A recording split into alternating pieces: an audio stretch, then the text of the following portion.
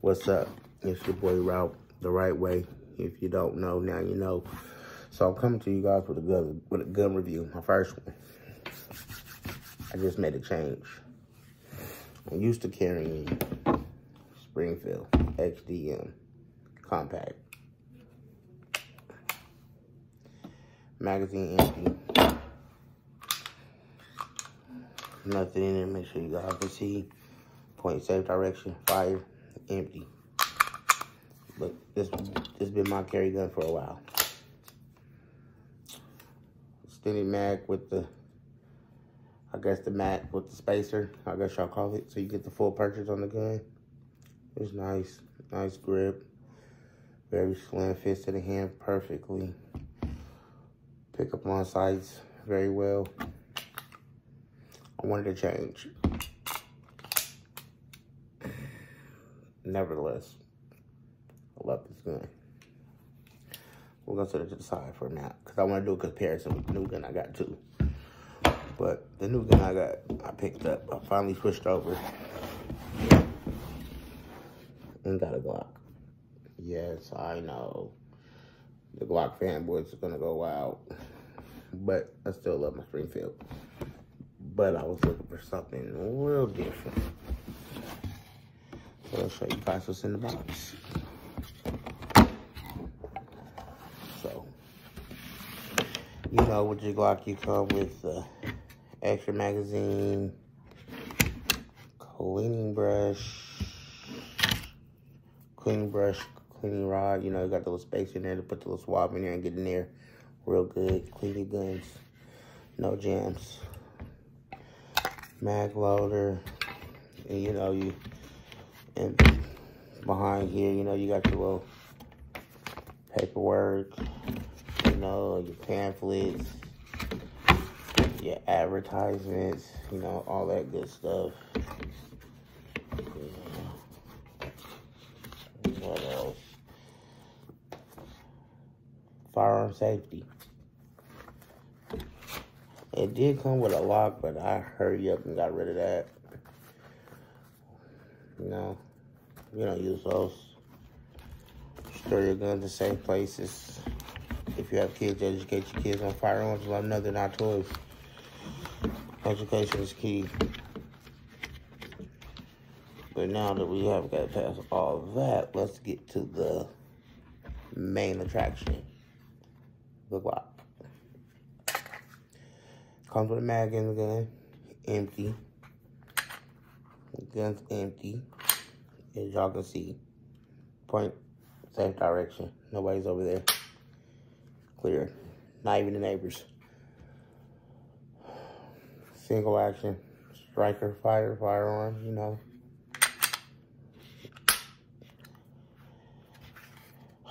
What can I say? I wanted the big boy. 45. Glock 30. Gen 3. Couldn't find a 4. What can I say? Haven't really shot it, just really ran 10 rounds through it just to see to see the functionality. You know, everybody says Glock work right out the box, but you know, me, I gotta see for myself. I'm more of a see for myself type of person. So with that being said, function. Fired all 10 rounds. No hang up. I expected it. No problem. It's a Glock. What can I say? So this is that's the thing I wanted to get into. This is, they say subcompact. I say compact. And the reason I say compact, back to the Springfield. See, Springfield, again, empty. Nothing in the chamber. No, I'm not pointing it at myself. Just showing you guys, there's nothing in there. On the Springfield, you see it says compact, not subcompact, compact. 3.8 barrel length. That's the barrel length. Now, if you compare the two, hold on, let me get this box out the way so I can really show you in depth. Y'all got Glock, what comes in the box. Springfield. I do have the 13 rounder, but my 13 rounder, I put the 10 round tactical base plate to give me the 3 extra rounds. So I carry 16 instead of the 13. So I don't have that mag to show you. Well, I do, but I'm not swapping it back out. So with that being said, it's just a flush mag, so we'll just take this out.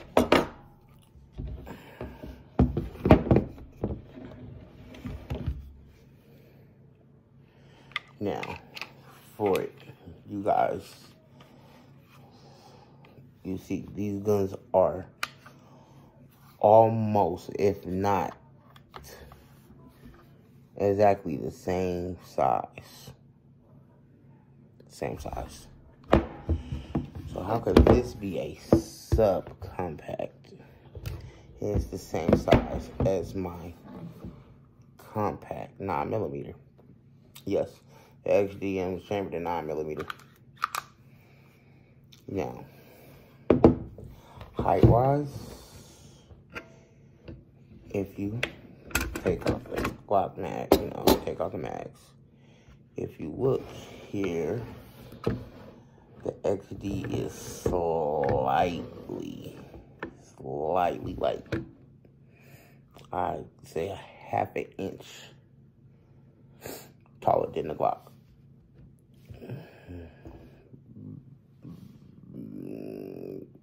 Slide to slide, they're the same size.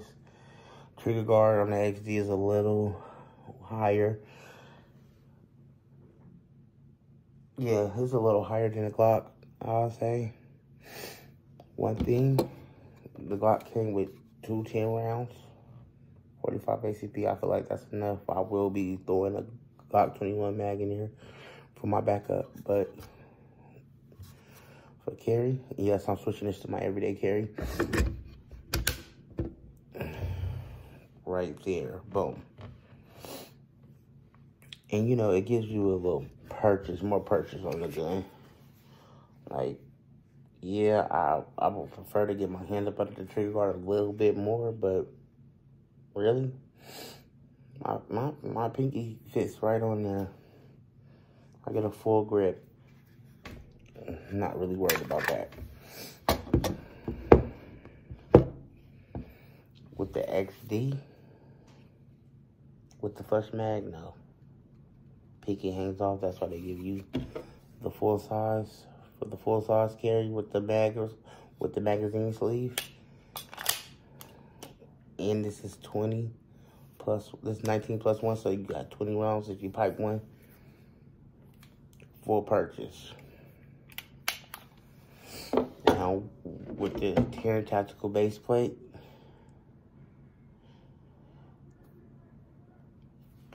I'll show you guys.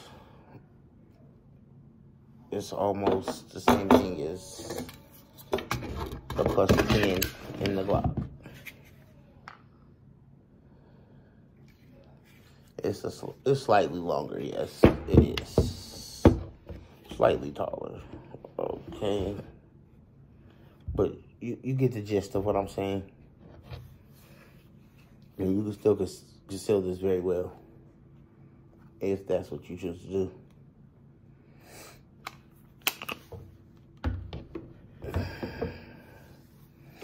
But back to the Glock. Yeah, I wanted to switch over to 45 ACP, and I wanted something, still not too big. I'm not a real big fan of full-size firearms, I should say. But this is not a subcompact. You guys can argue me down if you want to. You would never convince me that this is a subcompact. Compact, yes. Sub, no. Glock 26, subcompact. Glock 27, subcompact. We can even argue to say the Glock 33 in SIG 357, subcompact. Glock 30, not a subcompact. But into the features, it has the, I think this is the original Glock 30 slide on the Glock 30 SF frame, which means slim frame. And when we say slim frame, we're not talking about length, we're talking about width from the trigger guard to the back strap, to the back strap, slim. You know, just to give you more grip so it won't be so bulky in your hand. Won't feel like you got a lot in your hand. It's nice. I know a lot of people say they switched out the mag well because it didn't, but mine protrudes very nice. I have no problem hitting it. Let's do that again so you can see it on camera. I have no problem hitting it. I really don't have to adjust. I can just, you know, right back on target. I really like this gun. I got it really because I do like a bulky gun. If I should say bulky, or, you know, wide, thick, you know, whatever you prefer. Yeah, that's pretty much why I picked the Glock 30. Not really a big fan of full-size guns. I said that before. And I feel like the Glock 30 fits me very well. You know, if I wanted to, you know, I can throw it in the pocket. I'm a big dude. Pockets are big. Throw it in the pocket and go. Or, you know, it looks good on the holster on my hip. Very nice. And I already have a slim concealed. Actually perfect for that. But, you know, I wanted a 45, you know. I feel like that looks so intimidating. Like, that's a big barrel. I wouldn't want to be on the other end of that. And then again, back to the grip. I was looking for the Glock Gen 4 because it has the same texturing that's on the back strap, on the sides. On the side, you get like this fake grip tape type feel, but it's real slick. Like, nevertheless, you still get a good purchase on the gun. It's like, it's not going nowhere. And again, I did run 10 rounds through it, and, you know, I didn't really have to readjust my hold, my grip or nothing, you know. It stayed firm in my hands through all 10 shots, you know. But, you know, as I shoot and my hands get sweaty, you'll see how it holds. But I feel like it's going to do very well. And if anything, you know, I can always throw some grip tape on there. And, you know, work that out. And then, what else did I want to touch on this gun? Yeah, the takedown lever. I'm not going to take it down. Y'all all know how to field strip a Glock. If you don't, it's other people showing you. I'm not going to go through all that right now. But the tabs could protrude a little bit more, so I'm thinking about exchanging those and putting in some metal ones too, because these are plastic. And I'm thinking about switching my trigger guard, because the trigger guard, I believe, is plastic too. Not a big fan of that. Oh, and a lot of people like to put the extended slide slap. I think that's not necessary, because it's slim and tight to the frame, and I feel as though that's for a reason. And I have no problem hitting it. I have no problem hitting it. I hit it perfect.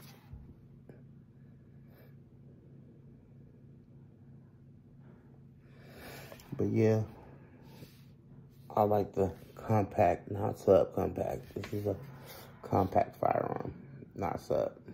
Very nice. And I am looking for modifying triggers. Yes, when I shot, I really wasn't trying to, you know, work on shot placement, so I really wasn't using the sights as much. I was just really shooting for functionality to make sure the gun works, which it does. But a lot of people say they don't like the U-notch sight. I feel like I'll be able to pick them up very well, but we'll see. I will have a range video coming real soon on it with my channel partner that will be doing videos with me. He's not here right now, but yeah. Oh, coming up, we'll be doing a review on the XD Slim and 45 compact. That gun's a pack for a subcompact. You'll see when we bring it out. But for right now, this is my new baby. My new Carrie. She's very pretty. And if I do choose to switch my sights out, you guys should leave some comments and let me know what was the best sights you guys run with. I know a lot of people use Marigold or something like that. If I'm saying it wrong, correct me. I know you guys will. And other than that, I'm going to adjust her up real nice. I don't think I'm going to put any back straps on her. It didn't come with any, but I think that's only the Gen 4 that comes with the back straps. I don't think the Gen 3 comes with back straps, which is which kind of sucks, because for a $700 gun, you would think it come with all the bells and whistles. Not like, the top of the line guns. But my Springfield came with, I recently moved, so I lost my box of my Springfield when I located. I'll let you guys know, but my Springfield came with different back straps. I think like 3 different back straps, 3 different sleeves for the magazine to fit the back straps. It came with all the bells and whistles. Extra fiber sights to put in the front sights that you can remove, switch out from green to red. Nice. It's overall nice. Metal mag release, metal mag slot, metal takedown. Ambidextrous mag release. Glock, no. On the Glock, you can switch it out and switch sides, but just slide stop is gonna stay on one side, which is the same thing on the XD. So that's not really too much better. And the XD slide stop really protrudes a lot. If you can see that, see if I can get that on camera. It protrudes a lot. Don't worry, nobody's behind me. The Glock is very, very tight to the frame. Like, very tight to the frame. But overall, I like it. Big 45. I can get a full purchase on it, so I don't feel like that'll be, I don't feel like that'll be an issue.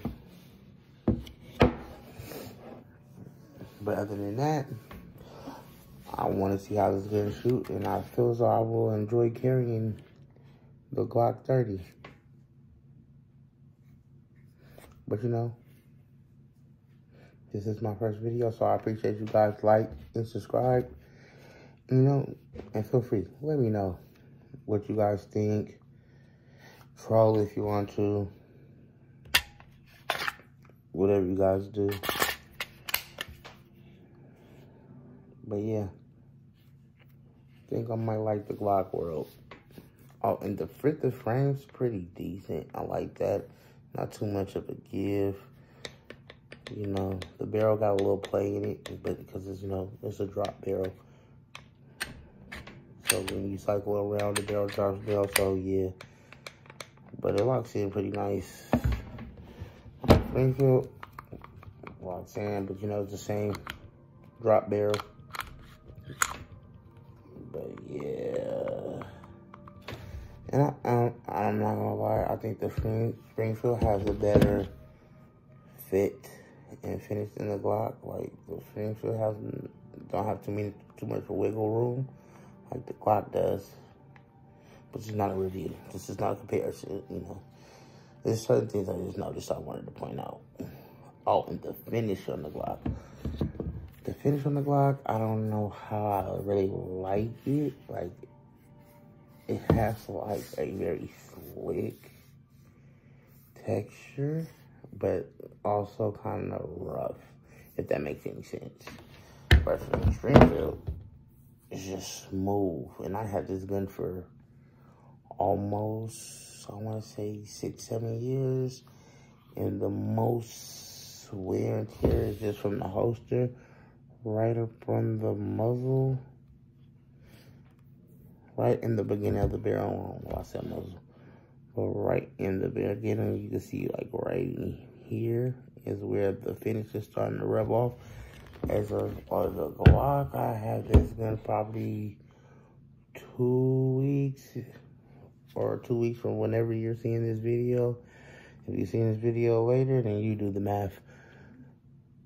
But no, nothing really, little dings like that.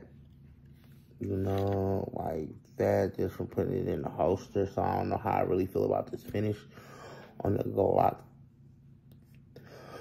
Gen 3. They said the Gen 4 finishes better. So hopefully I'll be able to get my hands on one of those one day. If not to own, to at least compare. But stay tuned and look forward to more videos and updates on the Glock and other games that we'll be bringing to you guys. And hopefully I'll be adding some, adding some little more features to it. I kind of think I want to make it a little razzle dazzle. I haven't seen nobody really do nothing spectacular with a Glock 30. I haven't seen a real good Glock 30 build. Most people just throw a Glock 21 mag in there and call it a day. Probably put a different back strap on it.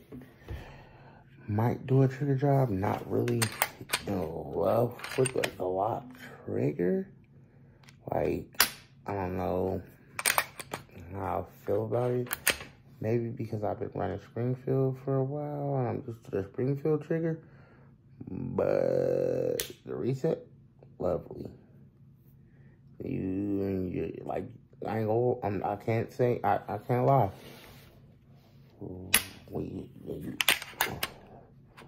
Reset. Now look, now I'm having trouble with the slide stop. But that reset, right there, boom, you back at that wall. Back at that wall. Now the reset's impressible. Right off the box trigger, impressive. That's very impressive. Boom. Yeah. Yeah. I don't know now. Cause the Springfield trigger, you have a lot of take up. It's a little spongy before you really get that wall, but not good. Backstrap safety. But it's like spongy. You still got take up, and boom. But the reset. Coming all the way back out. Yes. Okay, we'll get that to the Glock. Has a better reset, but the Springfield, when it comes to pulling, that this has to be like a 4.5 pound trigger. Like, it's not hard to shoot it off. Like, boom. As of the Glock trigger, and I'm no expert. But that Glock trigger, it feels like I gotta put a little bit more pressure on it. And I think the Glock trigger is a 5.5 pound trigger. So that might be it. But overall, it's nice. I'm gonna take it out to the range, hopefully this weekend, and see what I can do with it. But yeah, this your boy Route the Right Way, signing off.